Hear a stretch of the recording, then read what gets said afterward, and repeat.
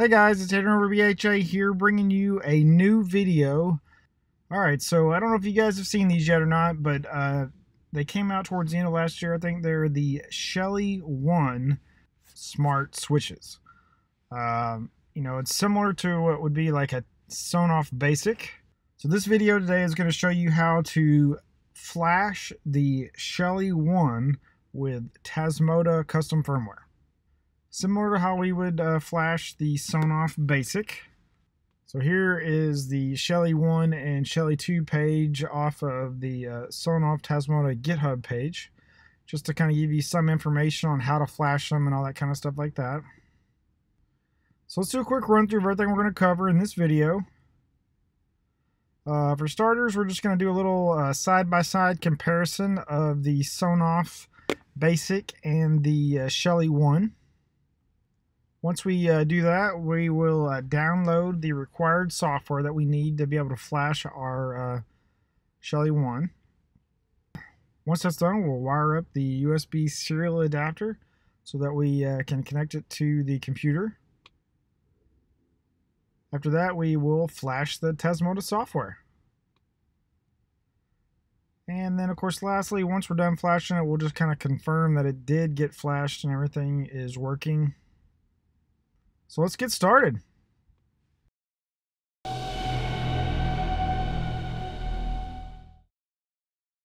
So I bought the Shelly1. Actually, I bought a pack of 2 of them on Amazon, a little over 20 bucks, as you can see here. So it's a little bit more expensive than a Sonoff Basic, but to me, honestly, you're paying for the size difference. The Shelly1 is about the size of like 2 Oreo cookies stacked on top of each other.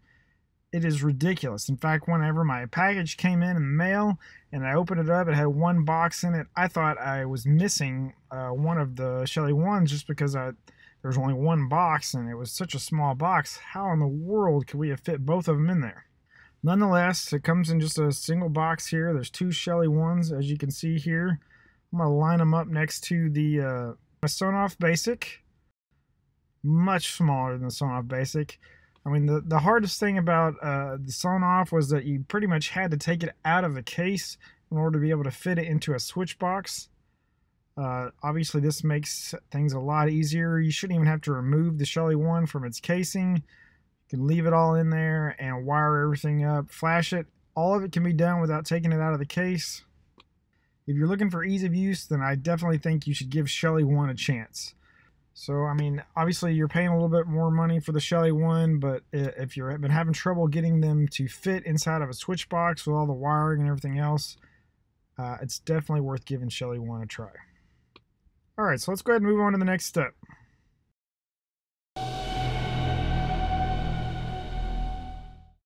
Alright, so here we are on my Windows machine. We need to download the software and stuff that we're going to use to do the flashing. So we're going to go with ESPEasy today. And I'll have the link to the GitHub page in the description below. But basically go here and click on Releases. Then just download the latest version.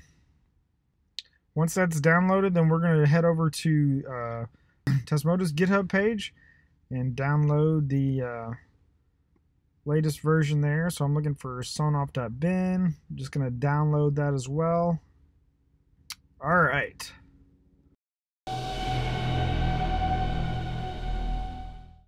So now we are ready to wire up our USB serial adapter. So here's the pinout for the Shelly1, and this is off of their main web page. But as you can see, you can access everything without even taking the cover off, which is awesome. You have your ground, your GPIO 0, your 3.3 volt power, and your receive and transmit. In order to put the Shelly1 in flashing mode, you basically have to run a wire from the GPIO 0 to the ground. And I'll kind of show you that here in just a second. Here's my setup here. I have all the wires to the USB adapter and got them all ran over to the Shelly1 plus the 1 additional wire that we will have to touch to the ground as we're plugging it in to put it in flashing mode. So I'm just going to basically touch it to the ground while I'm plugging it into my laptop.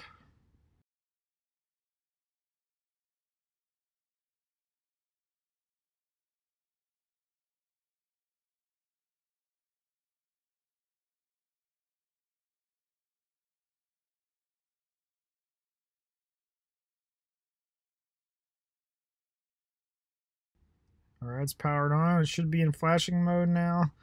Let's go ahead and jump over to our Windows machine and give it a shot.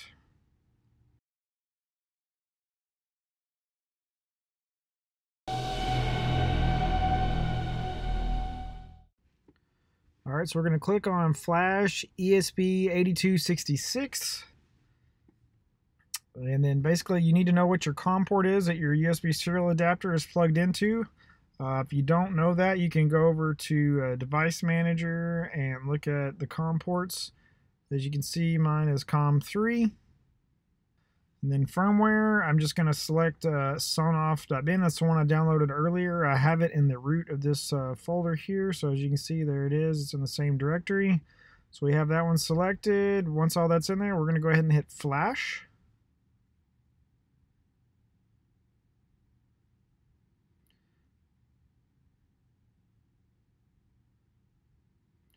And of course, eventually it pops up the command prompt, and you can see it's starting to flash here. It will take a little while for it to finish flashing. We'll kind of fast forward it through here, but as you can see, it actually goes pretty quick, so it won't take it long to flash it. It should come up in the end and say flashing successful, I think, or flashing done. Flash complete. So we'll go ahead and close that out and move on to the last step.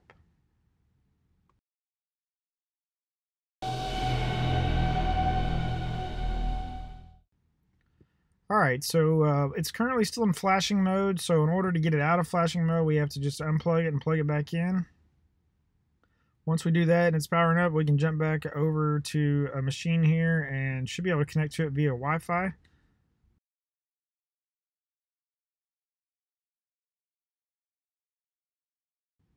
So as you can see here, sonoff-whatever, that's going to be the ad hoc wireless network that it creates by default. So if we click on that, and it should jump up there and basically allow us to put in a SSID of whatever wireless network we want to connect it to. That's it, guys. This thing is flashed with Tasmota firmware. Now we can basically add it to our wireless network and configure it. Everything should work perfectly. Almost too easy. Like I said, it's awesome that you don't have to crack open the case of the Shelly1. You can do everything as it's already set up. Basically plug in the pins and just put it in flashing mode and go to town right there. The size of it makes it awesome because it'll fit inside of a switch box with all the wires. You won't have to do any special modifications for that either. Definitely think it is worth the additional money for the size of the unit and the ease of how all this works. Let's do a quick run through of everything we covered in this video. So of course we did a side-by-side comparison of the Sonoff Basic and the Shelly1.